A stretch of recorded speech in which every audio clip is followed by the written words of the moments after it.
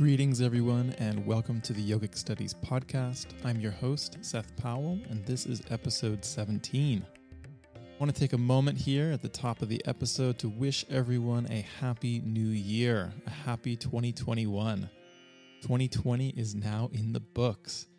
Whew! This past year was so challenging, complex, and just exhausting, really, for the entire world. For many of us, the pandemic continues to alter and upheave our day-to-day lives.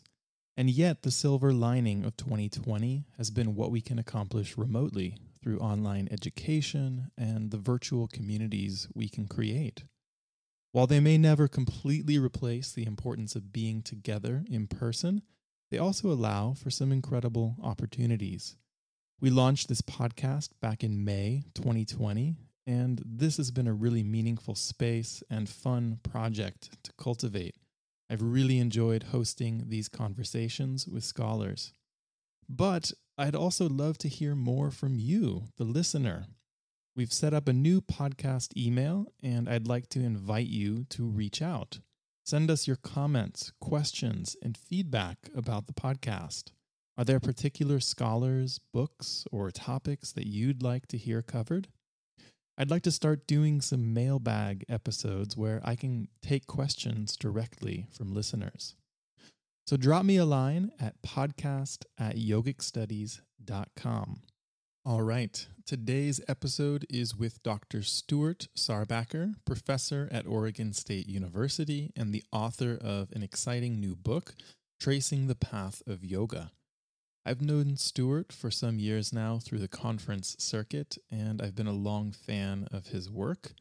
I was fortunate to read and comment on an early draft of this book manuscript, and now having seen the final text, I have to say I'm really impressed with it. I think it's a book that can appeal to both yoga practitioners and academics, which is a difficult balance that we're always striving for here at Yogic Studies. The book should be out soon, so I encourage listeners to check it out. Stuart Ray Sarbacker is an associate professor of philosophy and religion in the School of History, Philosophy, and Religion at Oregon State University. His work is centered on the relationships between the religious and philosophical traditions of Hinduism, Buddhism, and Jainism, especially with respect to the practices of yoga and tantra, including both bodily disciplines and contemplative practices. He also works on issues related to method and theory in the study of religion, with a particular focus on religious experience and its interpretation. He received his Ph.D. from the University of Wisconsin-Madison and has performed institutional study and fieldwork in India, Nepal, and Japan.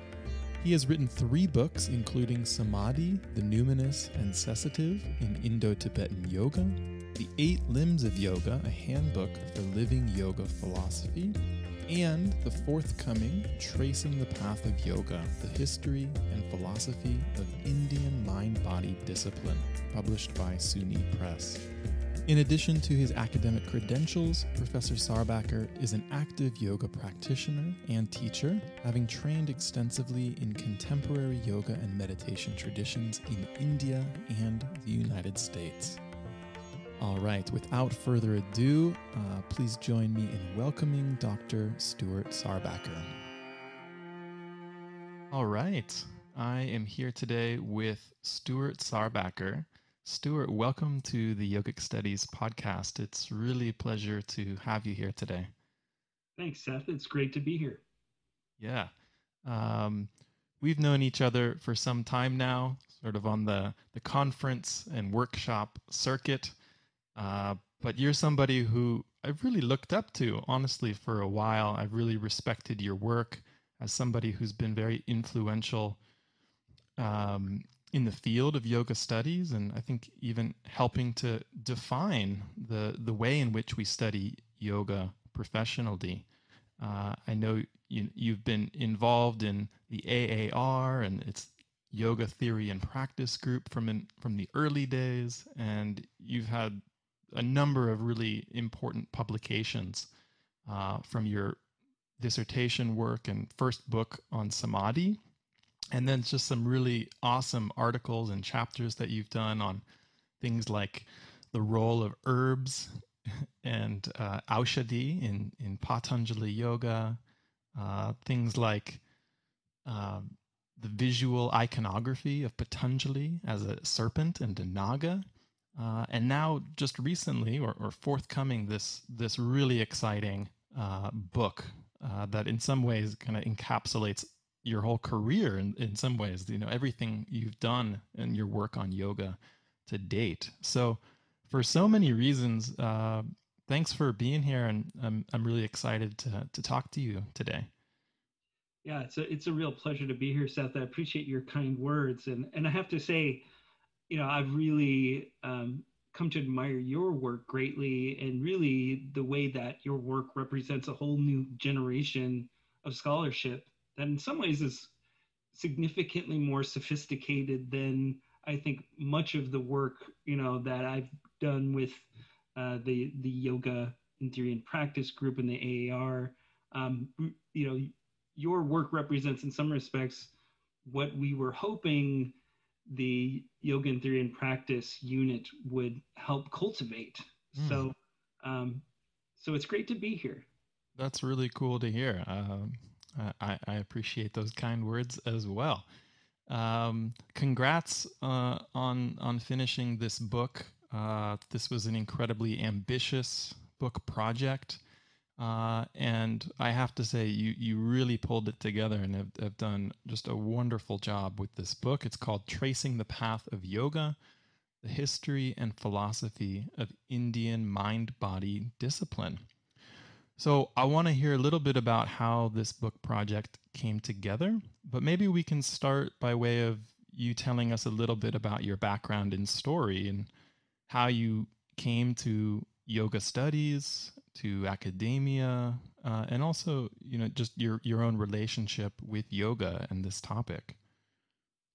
Well, thanks, Seth. I'm trying to think. Do you want the long version or the short version here? Maybe somewhere in between. Maybe an abridged version that'll allow us to kind of make our way into the book. That sounds great. Yeah, I'm sure similarly for your experience as an academic and a yoga teacher, there you could tell a very long narrative, I'm sure, of the many adventures along the way. But let me just start by saying, part of my interest in yoga came out of being a philosophy undergraduate student and struggling particularly in the Western kind of philosophical milieu to think about the ways in which or to think about the relationship between ethics and really how we live our lives in the real world. And what I perceived as sort of the gap between the reals and the ideals of Western philosophy, and was introduced to some of the philosophy of yoga and some Buddhist philosophy at a certain point.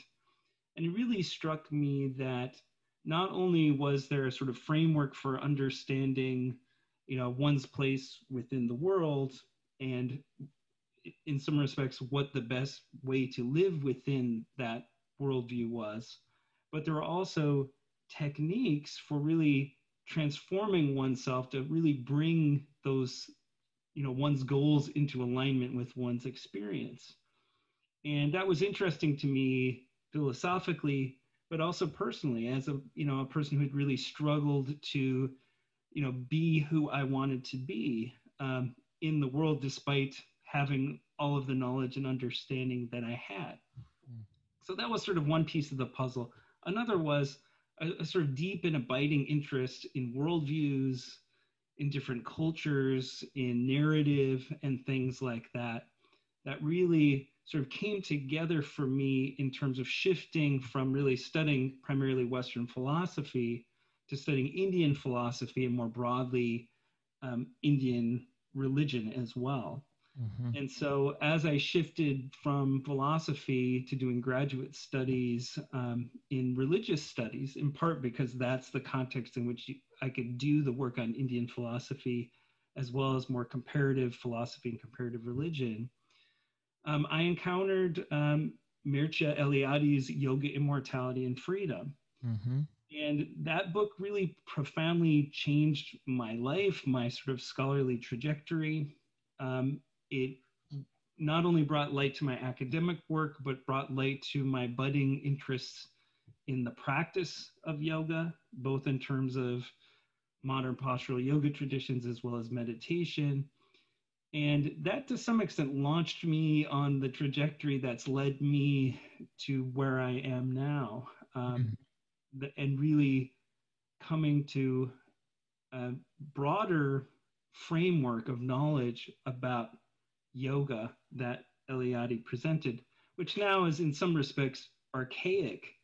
And, you know, I mean, it was written during the 1950s, but nonetheless, I mean, that was a really formative element. And my work after that sort of built upon really looking more deeply into that larger sort of scope and larger question of what yoga is all about. Yeah, I think one of the things that's always struck me is really apparent in your work is I can see as you're telling this story, your training in philosophy and ethics and even things like phenomenology, how those kind of informed your approach to yoga studies and Eliade's work as well. I kind of see your work in some ways as like continuing where he left off in some ways, and maybe even revising some of the things based on new scholarship. Tell us a little bit about. I think one of the things you've done that's based on your earlier book, Samadhi, but I see it as a framing device for this book as well. Are these categories the numinous and the cessative or cessative? I'm not sure how you like to pronounce that one.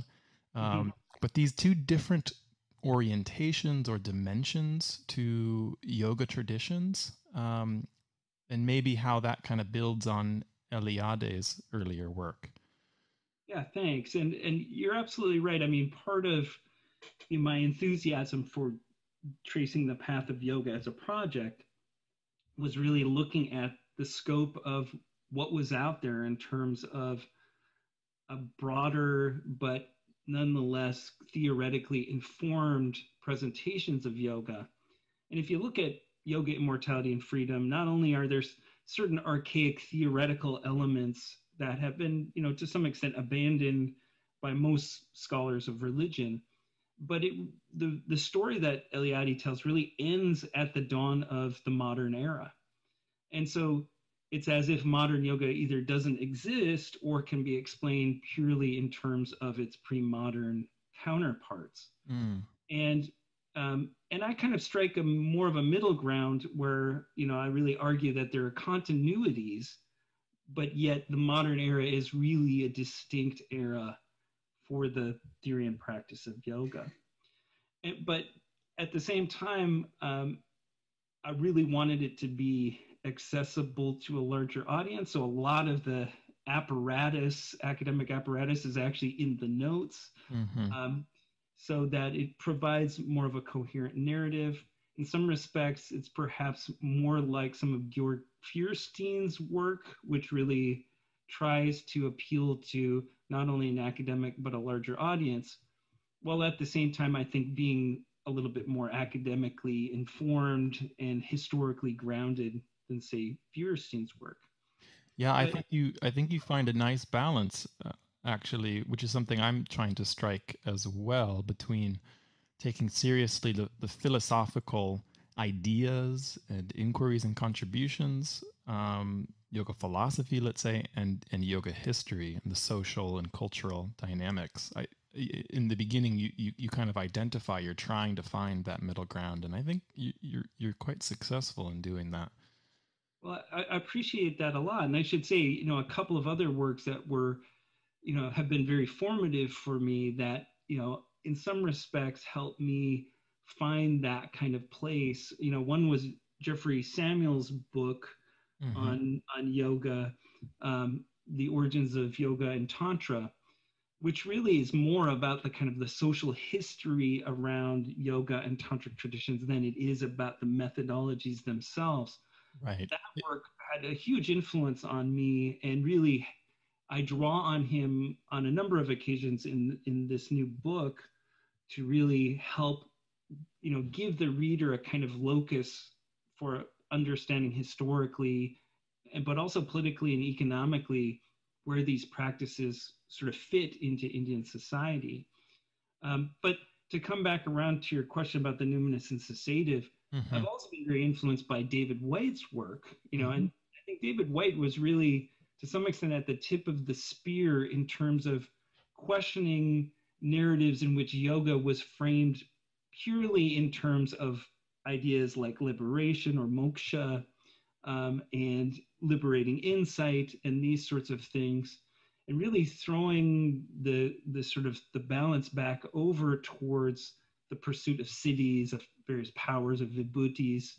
Right. As This is the sinister yogi thesis, right? exactly. And though, maybe I take a little bit more of a moderate position relative to him, he nonetheless was instrumental in terms of helping me develop my thinking about the dynamic tension that you see within these traditions between yoga as a means to obtain these extraordinary powers versus yoga as a means to obtain a kind of freedom or liberation from, often from, embodied existence itself, or at least perfection within the context of embodiment. Mm. So that's really what I was focusing on in that first book, Samadhi, the numinous and cessative in Indo-Tibetan yoga. But it was a very sort of technical argument that really looked principally at the relationship between Patanjali yoga and Buddhist meditation systems, and then kind of going out a bit from that in terms of looking at the way that dynamic operated. In this new book, I've been able to really expand the scope, and really apply that to a much wider range of data, while at the same time, like you're saying, trying to not only talk about that inherent tension between the goal of power versus liberation, but also how those goals are being sought within a context in which there are political, economic sort of considerations at stake, ideological issues, but also very importantly, tensions, on the level of class, on the level of gender, and other sorts of elements. So I don't necessarily go in profoundly deeply to all those subjects as much as just sort of opening the door to talking about how not only is there an insight to this, but there's also a reflection outward into how yoga fits into societies and communities. Mm. So just to tie this all together, so what then is the numinous versus the cessative dimension or orientation to yoga?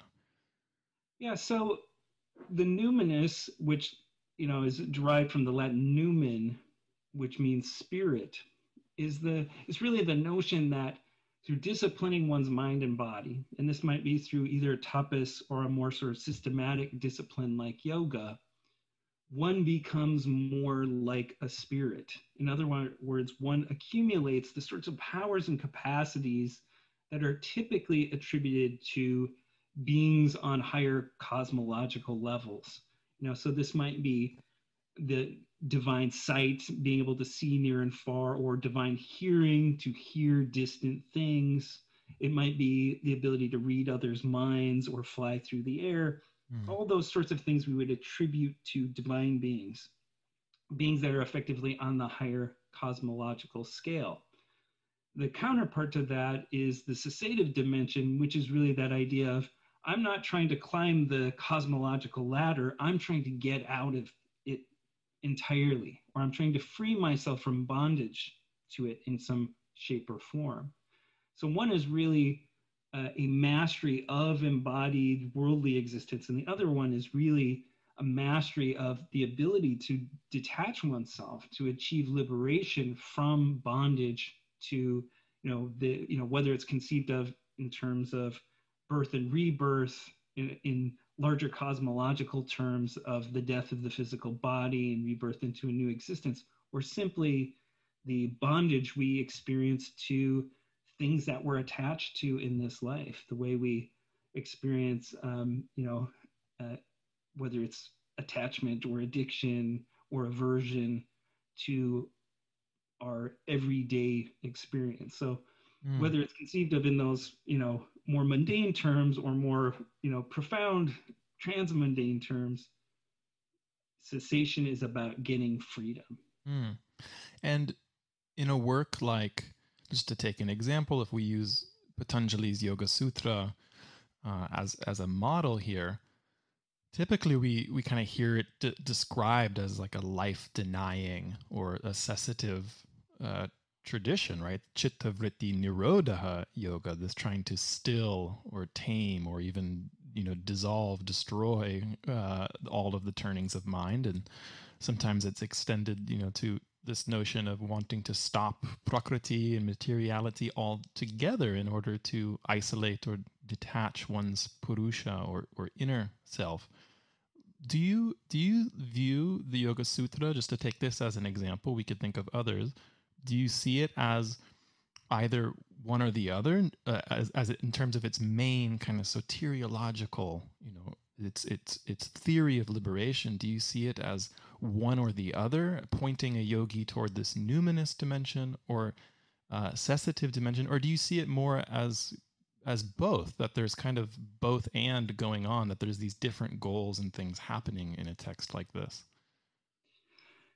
Yeah, well, I would say, first of all, that to the extent to which the goal is chittavritti nirodha, and you know, and then the sort of following verses, dadasva rupe avasthanam, to dwell in the seer, that really suggests a kind of cessative goal. Mm-hmm. That in the sense of what if through yoga one achieves this sort of cessation of mental fluctuations and the experience of what it is to be the seer and not the seen. In other words, to be looking as the consciousness and not identifying with either the mind or the body, that's a very kind of cessative orientation. However, the numinous element of yoga is very profoundly represented within the Yoga Sutra itself. And there are a number of different examples. So one I like to point out is if you look at among the niyamas, the practice of svadhyaya versus ishvara pranidhana. Mm-hmm. In other words, literally self recitation, svadhyaya, and ishvara pranidhana, dedication to the Lord Ishvara of yoga. One is described as yielding Ishtadevata Samprayoga, sort of union with one's chosen deity. In other words, if you recite, a text or a mantra, you more or less have a kind of unity with the divine itself.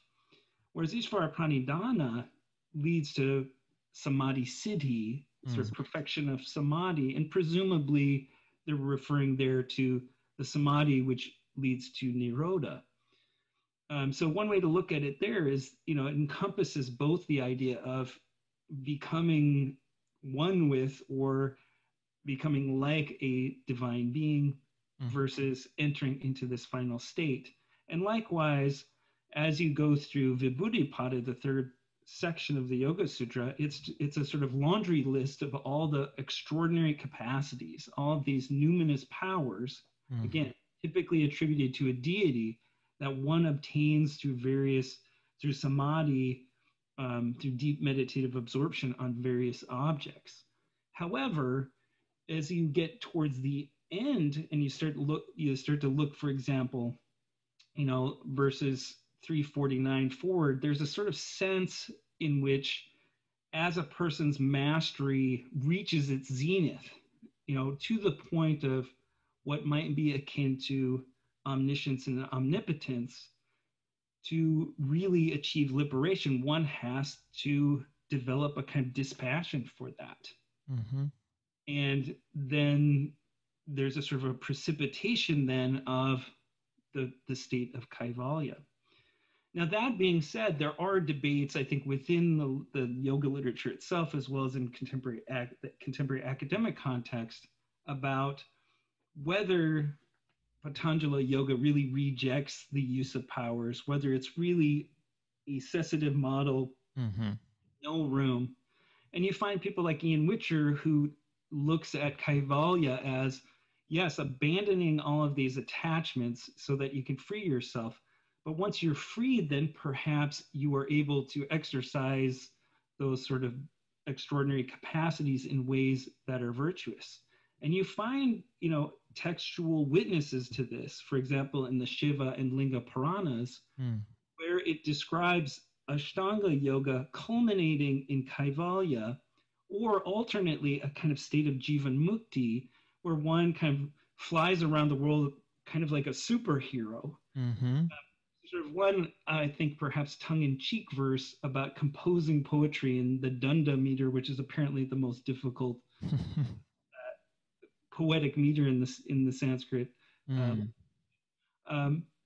then ultimately entering into kaivalya. So it sort of suggests that one doesn't necessarily need to enter into a kind of final state of release, but instead one can exist in a state of liberation in life. Right. So I think there's room for debate. If you lean towards the sort of Sankhya side of the Sankhya Yoga equation, you're probably going to emphasize that kind of radical separation. Whereas I think within yoga literature itself, there's perhaps more willingness to be open to the idea of jivan mukti. Yeah, I agree. Whether or not that idea, that model of a kind of liberated while living is original, to Patanjali, if it's there, that can continue to be debated, I think. But absolutely, post Patanjali in Puranic and in tantric and Haṭhayoga literature, as we see throughout your book, there's so many examples of that more jivan mukta type of samadhi. In fact, it becomes the more preferred model of liberation or enlightenment, I would argue. And in some of the Hatha Yoga texts that I'm working on, like in the Shiva Yoga Pradipika, I sometimes think about your numinous and cessative model, because I think you can actually see both things going on in the same text. You can see sometimes samadhi is described as like this stone-like state where the yogin is as if a log or dead to the world. And then elsewhere in the text, it points to all the siddhis that are accumulated. And as you said, like this kind of flying yogic siddha who's cultivating poetry and taking on any form according to his or her desire in the world, right? And that can be in a single text. So I think there's sort of levels of soteriology, we might say, sometimes within a single text and system. But I think clarifying those kind of two orientations, I think, is useful. Now, in this book, Stuart, you cover a lot of ground. I mean, it's a comprehensive guidebook, right, to yoga's history and philosophical traditions. So it's kind of going all the way back, defining yoga, the prehistory of yoga. I'll read through some of the chapter titles here to kind of give us some bearing, and then we can kind of dive into some topics further. You have the Indus civilization and the Vedic tradition, Brahminical asceticism and Shramana traditions. We have the classical Hindu model of yoga, Patanjali Yoga and Aṣṭāṅgayoga. Chapter 5, Hindu epic, Puranic, and scholastic representations of yoga. Chapter 6 is then classical Shramana tradition. So you kind of come back to Buddhism and Jainism as they developed later on. Chapter 7, medieval transformation of yoga, Bhakti, Tantra, and Hatha Yoga. Chapter 8, modern yoga traditions. And then finally the conclusion, tracing the path of yoga. So you trace a long, winding path of yoga across space and time, many thousands of years here. Let's kind of dive in a little bit towards some of the beginning chapters and thinking about, this question of origins, kind of somewhat heated and certainly debated in scholarship question. One thing I wanted to ask you about is kind of how you see your work and where you come in this book kind of against some of Bronkhorst's work about this notion that yoga is something that developed outside of the mainstream Brahminical or Vedic tradition, sometimes called extra Vedic or non-Vedic. And then by the time of like the Katha Upanishad, we see it kind of circling back in and blending. But I think you push back on that a little bit and are looking at a little bit more of some proto-Vedic roots and legacy of yoga. So tell us a little bit about where you land on that in this book and what we can say really about the origins of yoga. Thanks, Seth. One of the things I wanted to say, particularly on this issue, is just how important Bronkhorst's work has been for my own development as a scholar. In fact, the book Samadhi, the earlier book, in some respects bears a very deep imprint of Bronkhorst's influence, and in part because I think he's one of the people, as you're discussing here, who really has looked at the interface between Hindu, Buddhist, and Jain ascetic and yogic traditions. Mm-hmm. And I think his work is extremely important. I would encourage anyone who wants to dig a little bit deeper on these sorts of historical and philosophical issues to look at his work. But I will say this, that I found as I went through this material carefully that I did gravitate away from some of Bronkhorst's positions. And there's ultimately a reason for that, and it goes to this issue of yoga having a kind of tension between numinous and cessative dimensions. So if one were to look at yoga primarily through the lens of cessative models that involve especially ideas of obtaining liberation through various ascetic or yogic techniques from the process of birth and rebirth, you can look to Bronkhorst for that, because one of the things he has looked deeply at is the relationship between Buddhist materials, Jain materials, and Hindu Upanishadic representations of asceticism and yoga. And I think he wants to argue that philosophically, there's a profound influence from Buddhism and Jainism upon the Vedic tradition. And I think over time, he developed even more of this into his larger framework of looking at ancient Indian civilization in terms of a civilization based in Magadha versus a more Brahminical culture in other parts of India. Right. So he would argue that the entire model of samsara, of cyclic existence, of these endless rebirths, and the idea that we're kind of bound to it through karmic activity and we're suffering therefore, and that the whole idea of moksha or release from it, that's more of this Buddhist or Jain or Shramana model. Is that right? That's right. And I personally think he makes a very compelling argument about that. However, I think it falls within that sphere of the challenge of dating different textual strata too, which I have increasingly over the course of my career felt more and more inclined to take with a grain of salt whatever era we're talking about, because I think often when you dig down beneath the surface to what the arguments are for dating texts, they're often very speculative. And I think Bronkhorst has some very strong arguments for his points about the Jain and Buddhist influence on the Upanishads. But nonetheless, we have, I think, based upon textual and material and other evidence, somewhat of a, how should I say, we've got a limited data set to really make these assertions. And, and there's some very wide disagreement. For example, one of the key texts in which you see a real important kind of framework for yoga practice developed in the Upanishads is in the Shveta Ashvatara Upanishad, which Olivelle places within the corpus of the early Upanishads. And my understanding is that Sanderson and his students, Sanderson formerly of Oxford University, say that's a text that was actually written significantly later. and was sort of represented as a early Upanishad, but is not in fact an early Upanishad. I mean, that's a that makes a huge difference in understanding what the timeline was like for yoga. It does. And the Katha Upanishad is another example. Some date as pre-Buddha, the historical, Gautama Buddha, and some date as post-Buddha. And that, as a kind of one of the early syntheses and even kind of definitions of yoga, in the kind of samadhi, mind-body discipline sense.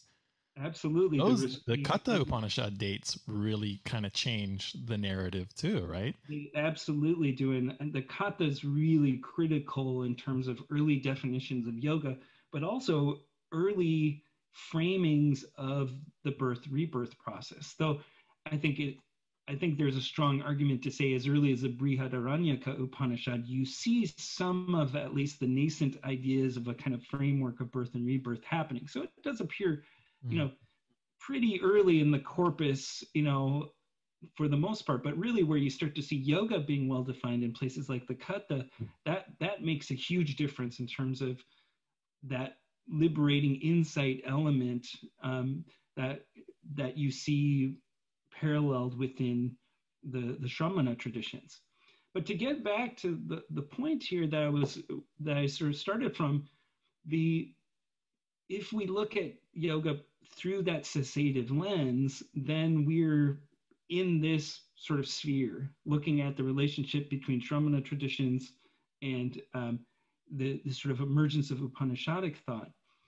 But if we include the sort of numinous aspect of yoga, which in some respects also figures in important ways into the cessative aspect of yoga. If we look at yoga as a disciplining of the mind and the body that yields sorts of extraordinary states of perception and action, and by extension, power, we see many models within the Vedic literature itself of that aspect or that element of yoga practice. So if we exclude the numinous, then maybe we're looking a bit later. But one of my favorite examples is the Rigvedic Kashin hymn, I believe it's 1036, where you see a figure in kind of orange robes with long hair flying amongst the gods, demonstrating a number of the powers and capacities that you see attributed to later yogic traditions. As well as, the consumption of visha, some sort of poison or agent. And again, if we look at yoga through a kind of purist lens as sort of a cessative model, we might sort of poo-poo the idea of yogic or ascetic practitioners taking substances to enhance or to catalyze certain types of experiences. But what I've really found as I went through this material is that in all of these different eras of yoga, there are references to various agents. Again, whether it be,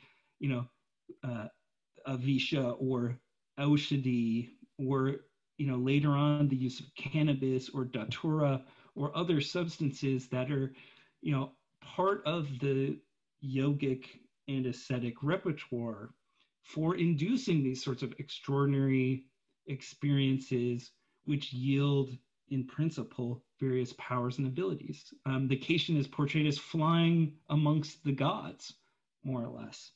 So that's one of, I think, the real key points. Another, though, is to point to the fact that within the Vedic and Brahminical context, you had various practices that become a key part of the more systematic repertoire you see in later yogic traditions, whether that be various types of vrata or vows, which may include in some case, practices of penance like fasting. You have practices of pranayama develop, breath control, which is such a critical part of the yogic systems as time goes forward. And a whole sort of host of other practices that, again, I refer to as proto-yoga because they're not clearly formulated into a kind of systematic framework at that point in time, but then later they are. And so And that's why I think, the Patanjali system is so important and so influential in part, is because it does bring this range of practices. Some may be shamanic in origin, but many of them are Vedic in origin, under this umbrella of a kind of systematic yoga discipline. Mm. Yeah. Yeah. I think it's more and more we're realizing what an important moment of synthesis Patanjali and his Yoga Sutras were, of bringing these disparate strands together at a really key moment. But then, as our listeners will know, of course, the Yoga Sutra is then not the end of the story. If we're tracing yoga's path, Patanjali makes this really important intervention and synthesizes these different strands, codifies both a theory and a practice, right? What would come to be referred to as yoga philosophy and the yoga darshana. But there's so many more texts and traditions outside of Patanjali's orbit and after him. One of the things I've appreciated that you've been doing over the last few years, and that's made its way into this book, is yoga in the Purāṇas.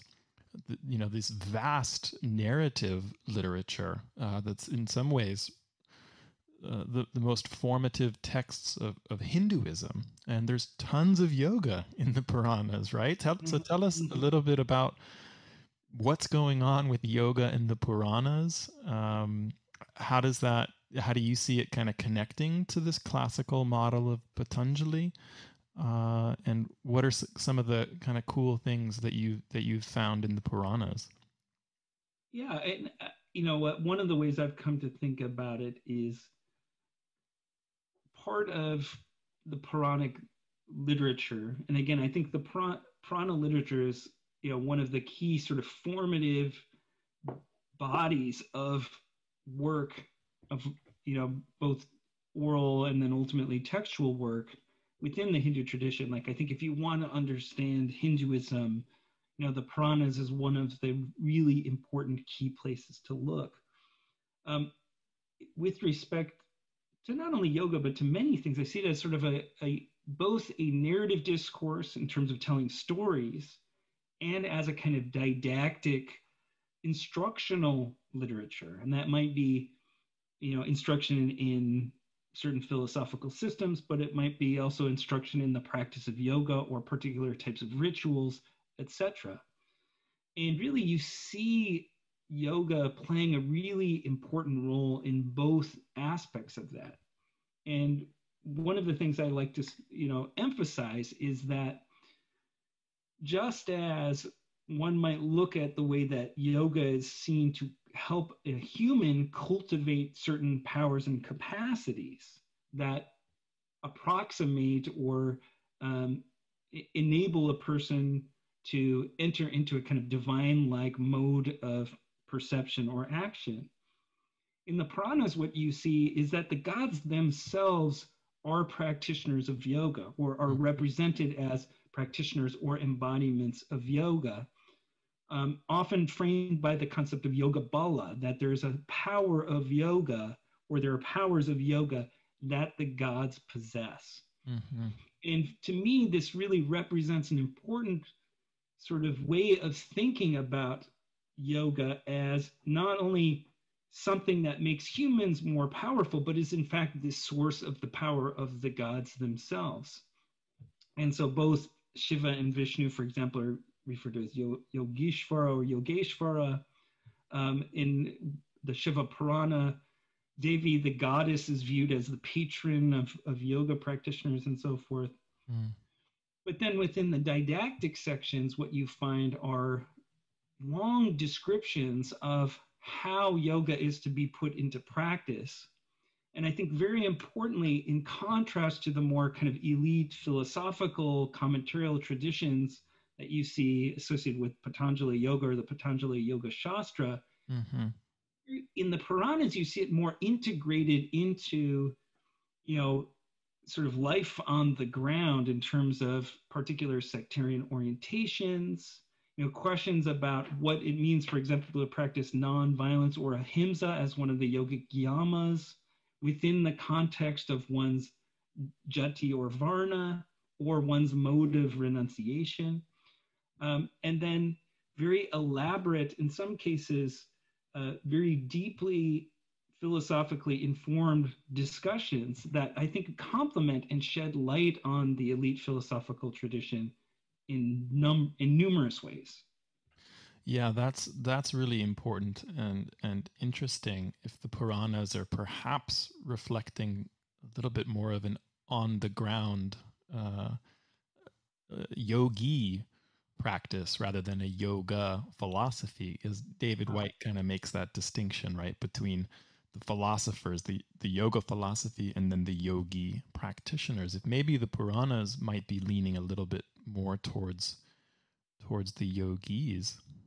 Well, and another point that I just really want to emphasize that I think gets to an issue that's been a bit controversial in the contemporary context is that in many of the Puranas you'll see discussions of Aṣṭāṅgayoga that will appeal to the kind of Samkhya dualistic framework, but ultimately when it's represented as when one comes to know one's inmost self, and separates Purusha from Prakriti, one also sort of realizes the truth of the Vedanta system. Right. So in other words, there's many of the Puranic accounts of yoga have no problem saying that the Purusha, the self that one discovers through the yoga system, is ultimately this sort of supreme self. You also have a kind of bridging to more sort of sectarian representations of what the divine is. So the Shaiva Puranas tend to, use Shiva as a sort of ideal object to perform deep meditation on, and likewise, the Vishnu Purana and other Vaishnava Puranas tend to look to Vishnu. So there's an integration of these different philosophical systems with different sectarian orientations, and then often an integration of emerging methodologies that don't appear within the classical sort of milieu, such as different forms of posture or pranayama or breath control practice that look more akin to what you see in the medieval era. Now, it's really difficult to date this, and I'm in many cases presuming that the Puranic texts are reflecting developments in maybe the early medieval era in some cases, but it's possible there was a back and forth relationship, that some of the medieval practices may have been drawing from articulations in the Puranas. But the bottom line for me is there's sometimes an argument made that the Aṣṭāṅgayoga or classical model of yoga sort of isn't appropriate for the modern era. But what I would argue is that if you look at, for example, Iyengar's Light on Yoga and the way that he frames yoga within this larger 8-limbed framework, he's actually repeating a pattern that you found well documented in the Puranas. Right. That's interesting, because today it's very easy, especially for the scholar, to kind of pick up a book like Light on Yoga and say, Iyengar doesn't know what he's talking about. He's reading the Yoga Sutra through an Advaita Vedanta lens. That's not what Patanjali is really saying. And yet, as you're showing, he's certainly not the first to do that. And in fact, there's a really long, you could say, ancient tradition of reading Purusha in that kind of Atman Brahman language of Vedanta. And while we can maybe suggest that we don't necessarily find that same language in Patanjali's own text, nonetheless, there's a very sustained Vedantic engagement of that kind of interpretation that goes really far back. Yeah, absolutely. Well, and I think there's also, among other things, certain sectarian orientations. So, for example, in the Shiva Purana, the idea of Shiva yoga, that there's a kind of very specific type of yoga that falls under the kind of Shaiva rubric that integrates, these other models, but, frames it within this larger Shaiva identity. That kind of integrative and how should I put it, almost syncretic work is, I think, very characteristic of yoga texts, perhaps in general, but the Puranas in particular. And I know you've written and done quite a bit of work on Shiva yoga type formulations. And I'm just wondering if that's resonates with what you've seen. Yeah, I think it's an example of the ways in which yoga, framed broadly as a mind body discipline, as a system of ideas and practices, right, for cultivating the human being towards some higher ideal, right? That's like in the broadest sense, but the ways in which that's adapted in different religious environments. And I think Shiva yoga is a way in which things like Aṣṭāṅgayoga and Haṭhayoga and Raja yoga, depending on the period we're talking, the ways in which those are harnessed for a Shaiva and sometimes even a devotional milieu. And so that one is attaining union not simply with some formless nirguna Brahman, but the yoga and that kind of ecstasy and that numinous union is actually with a personalized deity or sense of the divine, like Shiva, or Vishnu, in a Vaishnava context. But I think we see it really specifically with something that becomes called Shiva yoga. Actually, question to you. I mean, as I'm thinking about this, I don't think I've ever seen something called Vishnu yoga or Krishna yoga specifically as like a Sanskrit compound. Have you encountered that in any of this literature? I have encountered that, and I'm trying to think.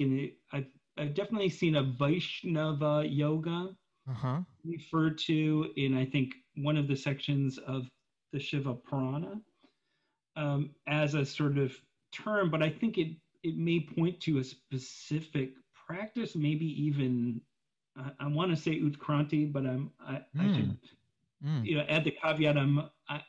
I haven't looked at this in quite some time. So you do see that, but I think your general point is right. I mean, I don't remember, at least from my examination of the Vishnu Purana materials, if there's ever a kind of Vishnu yoga, label put on it, as much as just a sort of evaluation of the eight-limbed system. Yeah, and you'll have like Ishvara Pranidhana will be more catered towards a Vaishnava inflection of God. And there's often meditation on, Padmas or lotuses that have Vishnu within them, or Shiva. In fact, yeah. So I think you find many examples where there's actually a kind of visualization of that deity within a lotus, which is again akin to what you see in some of the more medieval tantric ideas of the subtle or yogic body. Yeah, but I would agree. I mean, like, my basic point really is that yoga throughout history, right, was adapted and adopted by different groups, and sometimes that those religious outlooks are more, or sectarian outlooks are more explicitly like reflected in the text. And I think when you have something like Shiva yoga, it's typically right at the forefront, right? Like, it's not necessarily saying this is for any Hindu, or any religious outlook, right? Like in later literature, right? Like in the Dattatreya Yoga Shastra, this notion that yoga is available for anyone, whether you're a Brahmana, whether you're a Buddhist, a Jaina, a Kapalika skull bearer, or even a Charvaka atheist, right? In the Shiva yoga literature, I don't see that same type of kind of like radical universalism like that. It's kind of like, I mean, there is some degree of trying to make things palatable for householders and ascetics. Maybe that's something we can talk more about, but it really is aimed at a Shaiva audience. Yeah, which again, is an issue that's has been debated with respect to the Yoga Shastra as well. Do the sutras themselves reflect a kind of sectarian orientation, Shaiva, Vaishnava, or otherwise? And likewise, the commentarial literature is much easier to kind of sort out on that level. But the Sutra Patta, the sort of text of the verses of the text itself, are more challenging, you know, in line with what I was saying earlier about the relationship between Swadhyaya and Ishvara Pranidhana. I mean, you might even argue there's sort of proto-smarta elements there that, you know, there is a sort of saguna aspect of the divine, there's a nirguna aspect, and, you know, your Ishtadevata you approach through the recitation of mantras and so forth, whereas Ishvara, this nirguna deity, effectively is approached through this sort of deep contemplation of the syllable Om. Similarly, actually in the Shiva Purāṇa, there's a section in which there's a discussion of, for those who want to enter into a kind of state of liberation, one recites Om.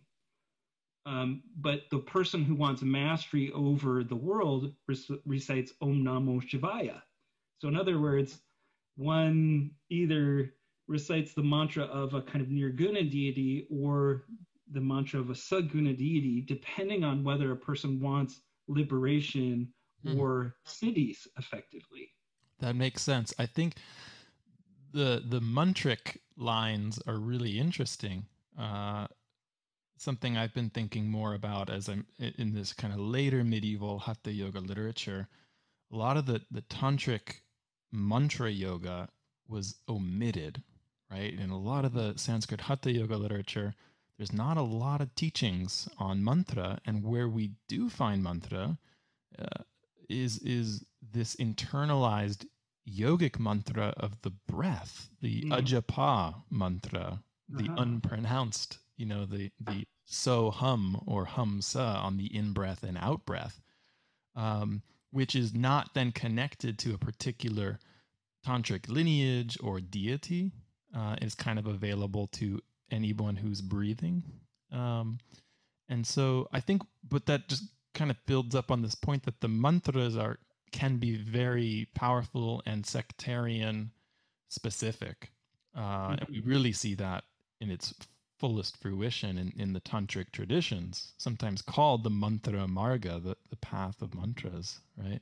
Yeah. Well, I'm really glad that you brought this up because, you know, that's really an element which, if I could go back and rewrite the conclusion, I might emphasize the importance of mantra as a kind of thread that runs through the history of yoga. I think it's extraordinarily important. And like you're saying, even in these sort of nada-oriented practices, the yogas of inner sound that you see within Haṭhayoga traditions, and that nada is sometimes identified as a kind of, you know, Shabda Brahman, the sound of the ultimate, or, you know, akin to Om itself, which would go with this idea that through Om one enters into this sort of primordial state before manifestation as a kind of, again, what I would call a cessative type of practice. But the larger medieval context, like you're saying, you have tantric traditions, which have, in some cases, just extraordinarily sophisticated ritual processes that are really driven by the performance of mantra. Mantra is really at the core of those practices, as well as this sort of, you know, fourfold system of, you know, mantra, laya, hatha, and raja yoga, in which mantra yoga is at least represented in some context as the sort of, you know, the training, you know, the yoga with training wheels, you know, the yoga for, you know, that really gets you going on the path, you know, which, you know, you might say is sort of a put down, but nonetheless, if that's where you start, it's extremely important. And of course, texts, you know, like the Shiva Samhita, you know, emphasize the way that mantra can be, you know, a means to achieving your sort of worldly goals in this life. Yeah, but in the larger... Oh, go ahead. No, you keep going. Well, I was just going to say, on a larger scope, you know, one of the things that I always found curious was how within Hindu yoga traditions, there seemed to be such an emphasis from early on, as far as, you know, the Upanishads and so forth, in the importance of mantra. And I always sort of thought, you know, in early Buddhism, you know, we might call Nikaya Buddhism, and then the more sort of conservative branch of Theravada Buddhism, like, why did the Buddhists sort of abandon mantra Mm. if it's such a critical part of the yogic perspective? But the reality is that Buddhists did not abandon mantra. They have an extraordinarily, in Theravada Buddhism, you have a system called parittas, which are protective chants, Sure. citing texts. In many respects, I see them as very akin to Vedic ritual mantra performance. Yeah, I think the question is whether that was something that maybe came a little bit later.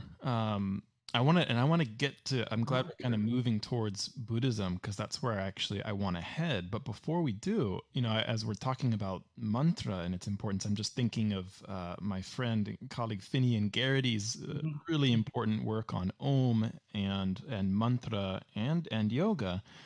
And I think Finn would argue that this is really one of the key Vedic contributions to Indian religion and to yoga, and maybe might also push back a little bit at Bronkhorst to say, like, this is an early proto-yoga that we find in the power of speech and mantra, as well as breath and these sort of different yuktis and rites in the Vedic literature.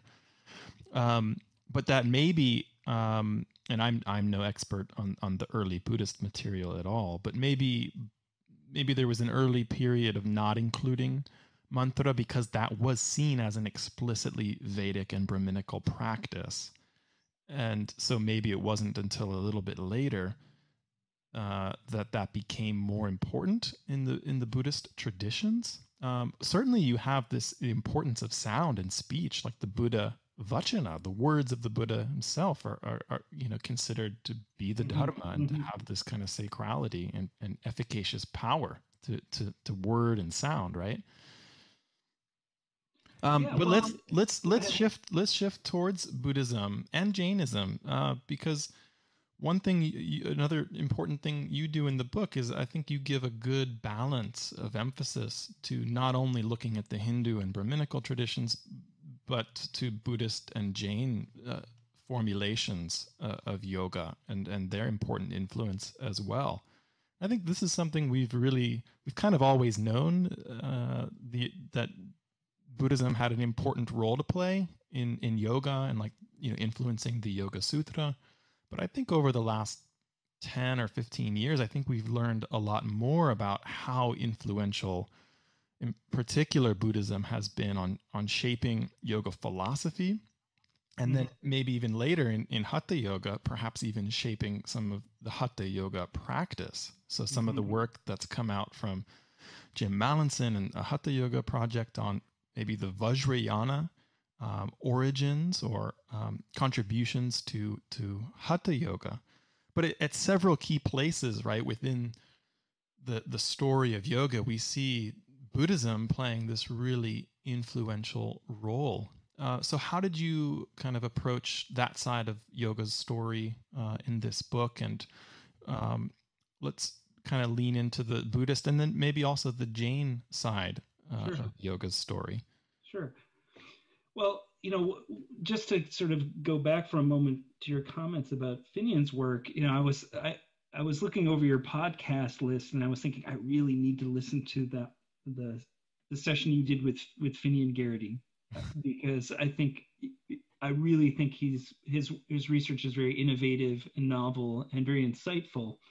And so both for myself and for your listeners, I want to encourage myself and others to please go back. It was our first ever episode, so ignore my incompetency, but Finn did an amazing job as usual. It's our most listened to episode, so go back and start at the beginning with Om. I'll do that. So along the lines of what you were talking about there with respect to Finian's work, I was influenced by Laurie Patton's work, this idea of bringing the gods to mind and how Vedic mantras were a way of, to some extent, embodying the powers of the gods themselves as one sort of recites and visualizes, their different attributes. And akin to that, and she mentions this very specifically, that, there's that liturgical power of invoking and visualizing the deities, and to some extent, participating in or approximating their powers. But there's also the mental dexterity involved. That the performance of mantra, especially in a Vedic context, was and still is a very intense disciplining of one's speech, and so there's a certain, again, proto-yogic element, I think, there of that kind of discipline involved in the mantras, as well as this sort of the power of mantra to kind of awaken in oneself certain powers and capacities. And again, I think you see this in the Buddhist literature, and in addition to, say, reciting the word of the Buddha, reciting certain, important suttas like the Metta Sutta as a kind of, liturgical practice, there are, meditative processes. Most of the, or I should say many of the kind of classical objects of meditation, recollection of the Buddha, has a kind of script that one mentally follows as one visualizes these different deities. And so there's an intimate relationship, I think, between the ability to memorize and recite a text and, in some cases, to, perform the meditation. I think you see this in tantric traditions as well, where you have these tantric liturgies, which are really reciting a description of a deity within their mandala or their abode. And so the mantra plays a critical role in, formulating that visionary sort of experience. But on the topic, though, of Buddhism more broadly, again, Bronkhorst's work, the work of Jerry Larson, was very influential in my thinking about this sort of interface between Buddhism and yoga. And as you're, I think, probably well aware, Seth, if you look through the secondary literature of yoga, you will find people talking about yoga in all sorts of contexts, where if you actually go back and look at the texts themselves, there's no mention of the word yoga or of yogis or yoginis. There's a kind of phenomenon where yoga becomes a sort of catch-all that is applied to texts where yoga really isn't being discussed, something perhaps like yoga is. And so one of the things I really wanted to do was to kind of separate the wheat from the chaff with respect to whether we can talk about yoga explicitly, as a topic within Buddhism and Jainism, as opposed to just sort of applying our ideas of yoga to what Buddhists are doing and sort of labeling it that. And really what I found was that there are threads that go back to very early strata of Buddhist literature and Jaina literature, in which yoga is really explicitly mentioned, or yoga practitioners. And particularly within one strain of Theravada Buddhism, and in perhaps more broadly within Mahayana Buddhism, there are very strong explicit notions of the practice of yoga, especially as being tied up to those people who practice dhyana or meditation. So you have the term, for example, Yogacara Bhikshu, which appears in the Buddhist literature that really singles out, or Yogacara Bhikshuni, a practitioner of yoga, and in particular people within that semantic context, who are practicing meditation in particular, which appears to be a counterpart to those who were not. In other words, there were, probably sort of scholastic monastic practitioners that didn't really engage in meditation, but then there were some people who were very serious about it. And they had a kind of special and to some extent privileged position within Buddhism. I'm trying to think, is it Jonathan Silk, I believe, has written a couple of long essays on this topic, which were very eye-opening for me, and I would encourage people who are interested in looking into this more deeply to look into. So you have very explicit understandings, as well as the fact, and you see this, for example, illustrated in the work of Karen O'Brien Bopp, who I believe again did a podcast session for you. Yeah, yeah. She did a course on this interface between Patanjali yoga and Buddhist yoga and meditation, but particularly looking at Yogacara Buddhism as well as Abhidharma. Right. So there's clearly cross-pollination going on there. And I think in general, it's been thought that, Patanjali yoga and some of the Hindu yoga systems are really integrating, sort of synthesizing some of the materials in the other traditions. But I'm inclined to believe that there were influences in both directions. I mean, you see this perhaps more clearly in Jainism, where the Aṣṭāṅgayoga framework becomes one of the key sort of orthodox ways to talk about yoga. So you see a really explicit embrace of that 8-limb system, which is associated more with this sort of Sanskritic Brahminical representation of yoga. But it's hard to discern those threads. And I think, like I was saying before, tracing these concepts as they move from the sort of one textual witness to another, I think is really tricky given the fact that there are, I think, huge gaps in the record. And in some respects, I think those gaps may influence, what directions our scholarship is pulled. So, for example, you talked about tantric Buddhism. I think the relationship between Buddhist and Hindu tantra, from my perspective, is still relatively obscure. And we're seeing, for example, I think you were intimating this text, the Amrita Siddhi, which seems to be a kind of key text and a Buddhist text for the dissemination of ideas and practices that became instrumental in Haṭhayoga. But I'm left wondering, is this Amrita Siddhi text, which clearly seems to be a Buddhist sort of framing within certain Shaiva language and terminology, really the beginning of the picture, or are there Shaiva texts that were being, drawn on for that are just gone from the record? I talked to Jim about this, Jim Mallinson, who's written extensively on this, and his argument is we go with the best records we can to sort of build the arguments about the historical development of these traditions, and if new texts appear on the scene, then you revise that theory. And I think that's reasonable. It's a fair and important question. Something that Ben Williams and I were just talking about recently, because Ben we just did that panel for the AAR on chakras and looking at kind of the genealogy and the development of different chakra systems, in Ben in Shaiva Tantric and me in more of the Hatha Yogic sources.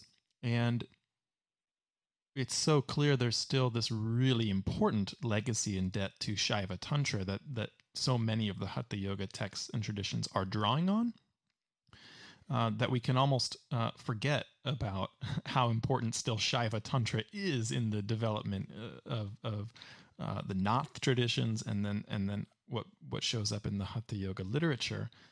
Absolutely. On that point, there's the pervasive influence in the medieval era of the षडanga, 6-limbed yoga system, which is developed very extensively, both in primary and secondary commentarial texts in both the Hindu Shaiva traditions as well as in Buddhist Tantric or Vajrayana contexts. And along with, I sort of argue in the book that along with the Aṣṭāṅgayoga system, this is one of the primary systemic formulations of yoga that you see in that kind of post-classical era.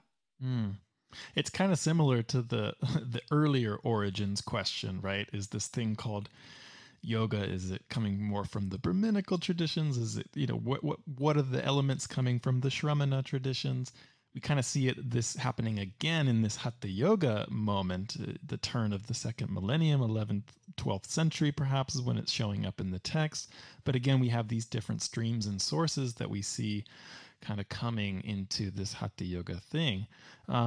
What I will just say really briefly is that it is really compelling that in the Shaiva tantric literature, we do not find the term Haṭhayoga, although we can maybe find some of those elements and metaphysics and theory that undergirds Haṭhayoga, especially like just the whole Kundalini Shakti and that really important model.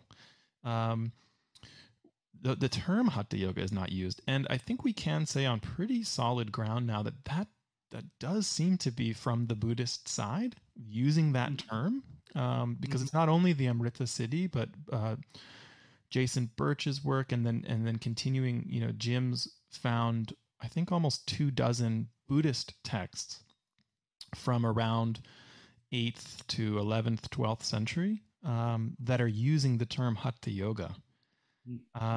Maybe even some a little bit earlier. I feel like there's an early reference in Yogacara text.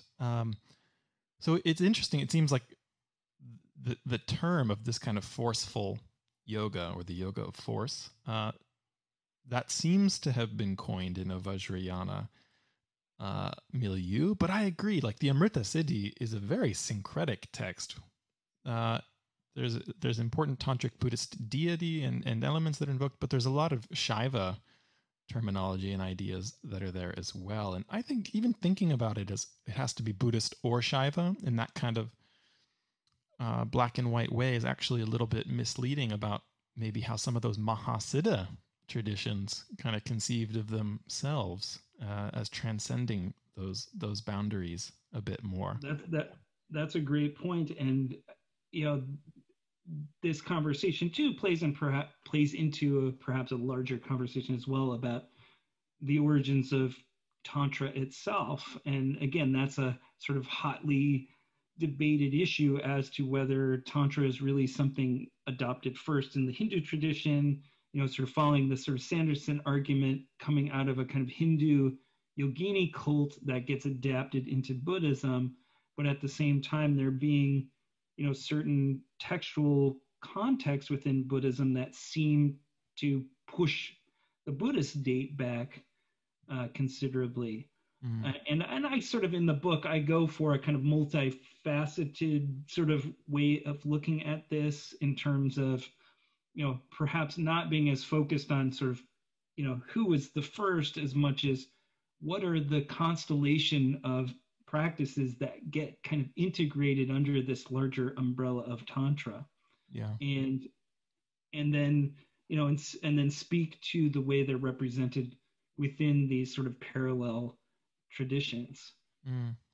So, again, there's so much material here. It's very well researched.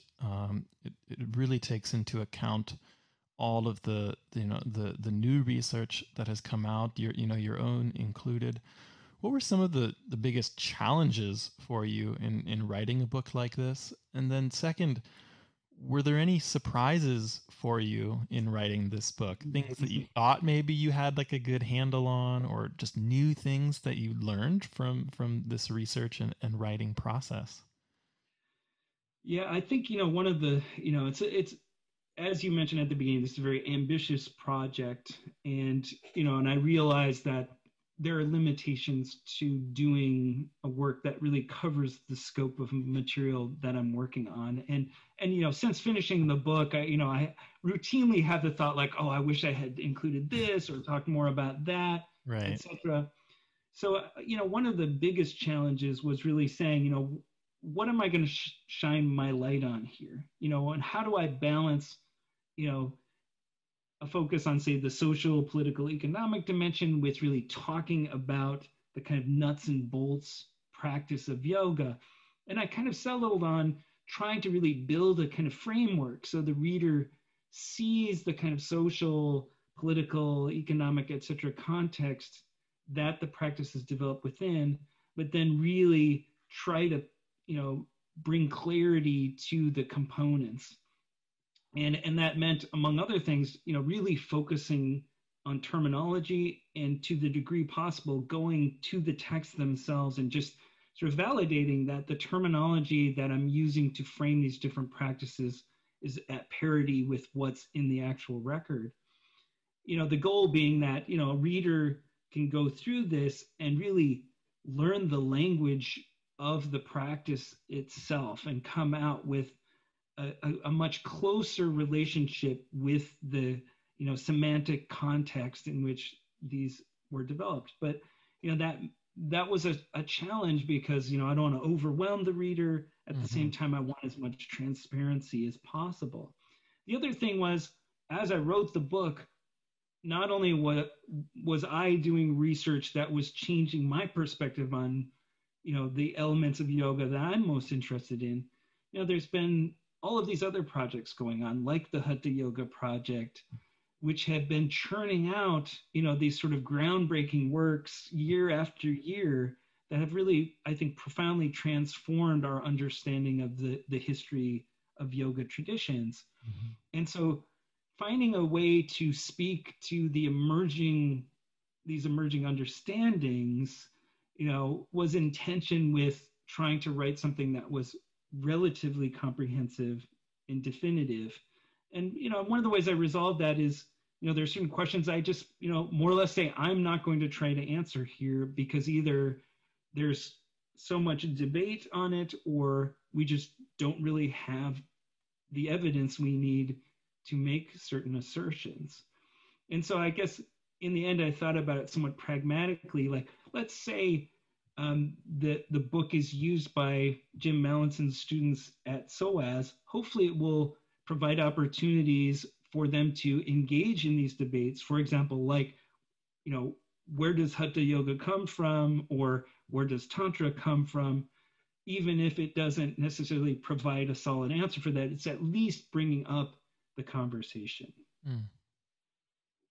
Yeah. And then were there things that surprised you along the way? Maybe something that you that just kind of was new for you that came through in the research. Obviously, you've been kind of in this world and reading all of this literature for so long now. I think we can kind of we see the forest and not the trees, or vice versa. Yeah. Were there any new trees that maybe popped up for you in your forest of yoga?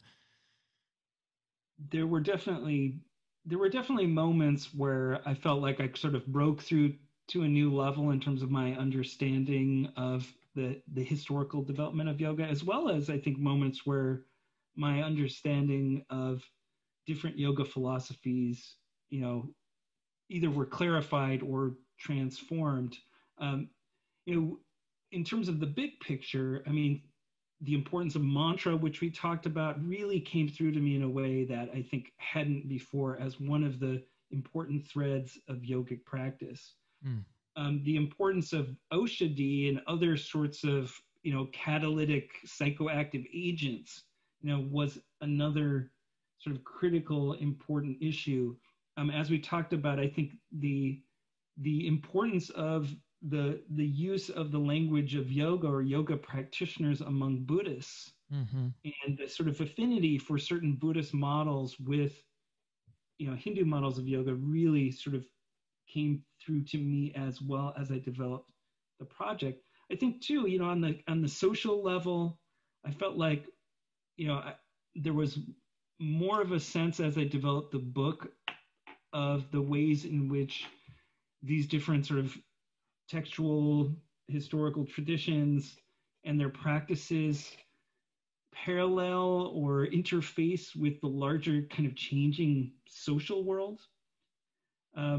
I also had some sort of deeper reflections on, some of this issues of gender and sexuality within the concept of yogic practice. I mean, we, live in an era where I think I would hope, like the chapter on modern yoga in the text, if not the book as a whole, would orient people to the fact that gurus are very powerful people. And as much as you know, how should I put it? That as much as it may serve the purposes of transmitting yoga to sort of open oneself up to the authority of, a teacher or a guru figure, that there's a lot of power invested in the guru, and that power historically has not always been used in a compassionate or kind way, and that I think I'm less naive about the role of power and authority within yoga, and hopefully the reader will come away from the text more deeply informed and perhaps with a little bit more of a critical eye to some of those issues as well. Yeah, it's actually, I mean, it's really hard to write the chapter on the history of modern yoga and all the modern yoga schools and lineages that are divorced from the politics and culture of abuse and power dynamics that have come to light in recent years. If one chooses to ignore that, they're also ignoring an important part of even, of these institutional histories, but also the very personal histories of people's lives involved with these traditions. And I think that's becoming harder and harder to really write about in a sensitive way that's kind of taking everything into account. But we haven't talked as much about the modern yoga. One thing I did want to just ask you, I think one will come away from your book with a sense of more continuity than anything. I think there's some that might suggest that there's, these, big ruptures between what we might call pre-modern and modern yoga, and notions that so much of what people are doing today under the rubric of yoga is really new and novel in the last 100 or 150 years. But again, I think, tell me if I'm wrong, but I think you found more continuity than not. So how do you kind of approach thinking about the pre-modern versus the modern, and kind of connecting what we've been talking about in this conversation just up to yoga today? Yeah, thanks, Seth. And this is I think a really important and intriguing question, and I don't necessarily feel like I have all the answers on this, despite having covered so much ground. I do think each era of yoga is unique in certain ways, and coherent to the sort of historical context in which it appears.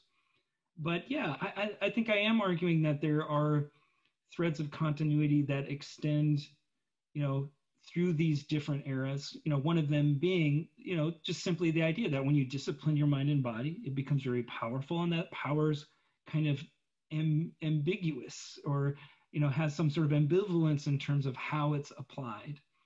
I think that principle is one that really ties together the way that yoga is utilized and adapted in these different eras.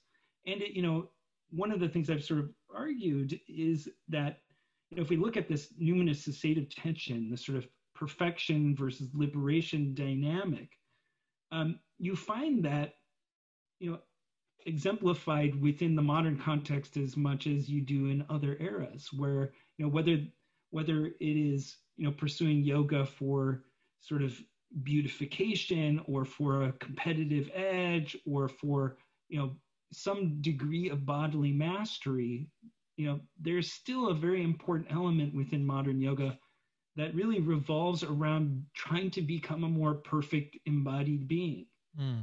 Likewise, there's an element of trying to free oneself from, ill health or stress or other types of things. And these may be perhaps more mundane, goals, but nonetheless, they reflect that continuing tension between yoga as a means to sort of enhance oneself versus yoga as a kind of therapeutic means.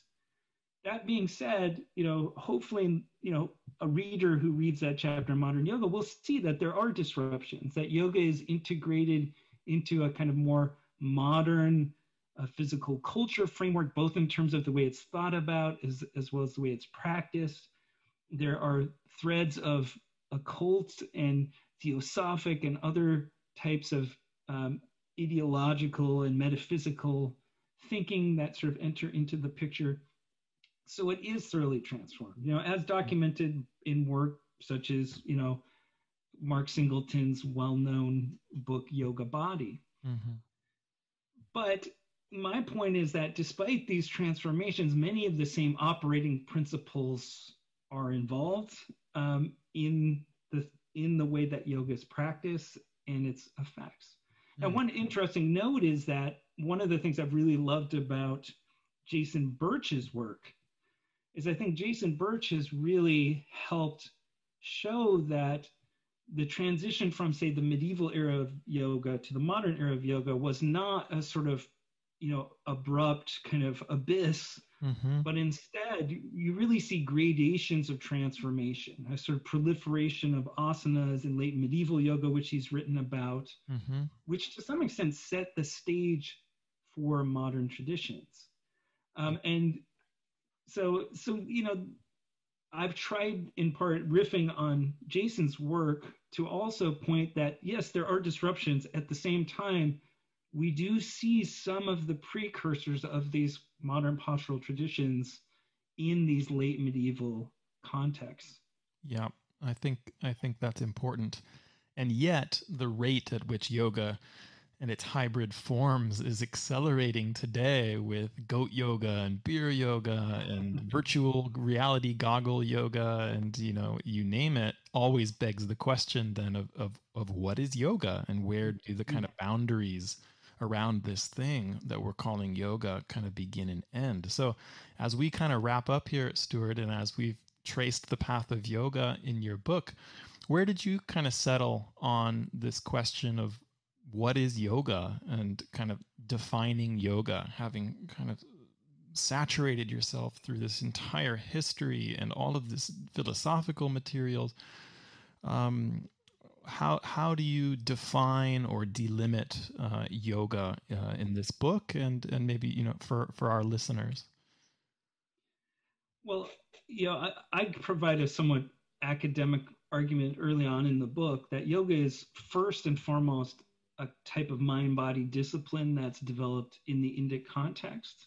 Mm-hmm. Really, that gets at two things. One is its Indic origins, and two, the idea that it's really about practice. It's about developing a kind of discipline of mind and body.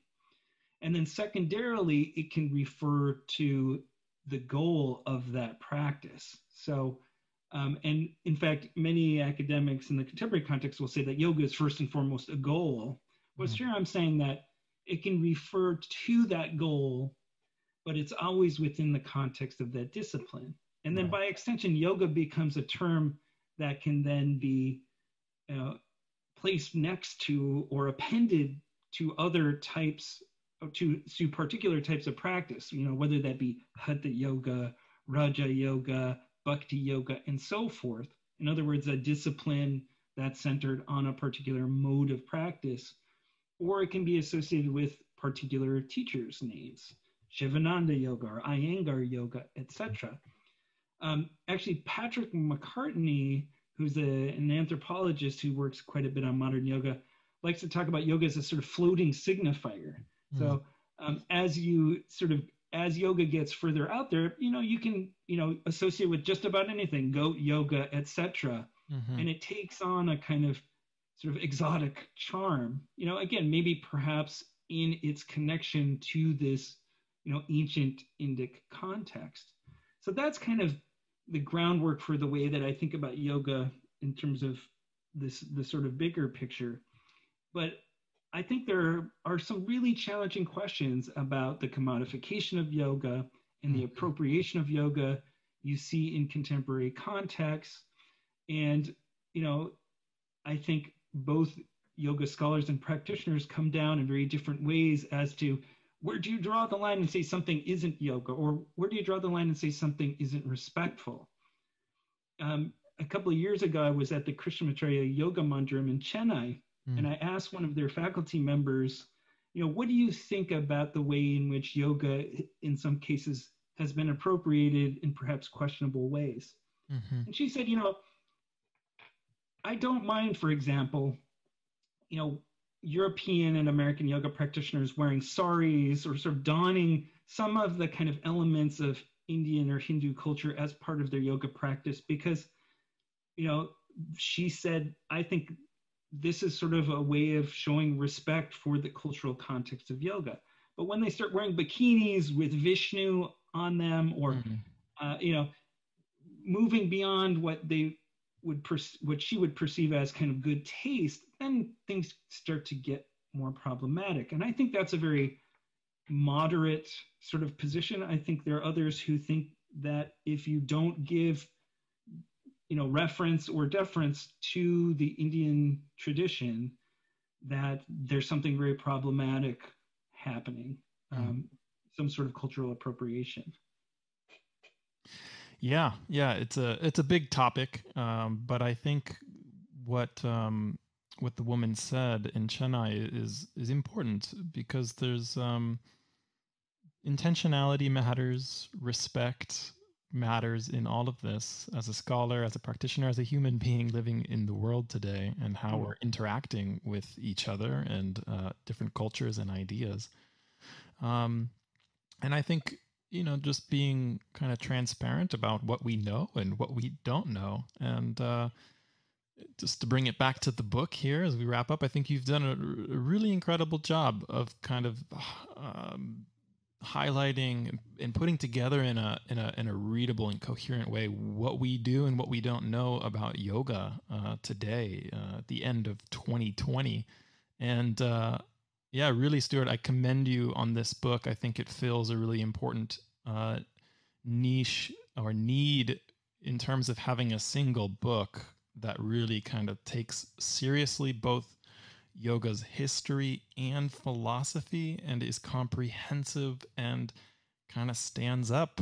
Even if you come down in different places here and there with certain scholars, that's good, right? Because then that brings up moments of question and debate, as you were saying. But to have kind of the whole story and all the material that we have kind of in one cohesive book, well done. I think listeners should definitely read this book if you're into this stuff. If you've made it this far in the conversation, you're gonna really dig this book. Where and when can people find this book? So it will be published on January 1st, and that's through SUNY, the State University of New York Press. And then, of course, it'll be available through various outlets. I'm sure it'll appear on Amazon and at your local bookstore. I would hope if you request it, if they don't order it themselves. Great. Okay. Well, we'll provide some links in the show notes for people. And I don't know. Is there anything else? We've covered a lot of ground, but any final thoughts or anything today, Stuart? The only thing I would say is, first of all, thank you for having me. It's been a really enjoyable and edifying conversation. And that, I want to say in all humility that, it was a big project, and inevitably certain things don't get covered. But I really hope that people who do read it, will find some resources for really looking more deeply at what yoga is, both in its historical context, whether it be in terms of a person's own personal practice, or for chasing down particular academic ideas that they want to pursue further. So I offer it out to you in hopes that you will all get something good out of it. Great. Well, thank you for your offering, Stuart, for your time today, and for your important scholarship and teaching. I look forward to being in touch. Wishing you and your family happy holidays, and stay safe out there. And to all of our listeners, same to you as well. Thank you, everyone, and please take care. All right. Bye, Stuart. Thank you.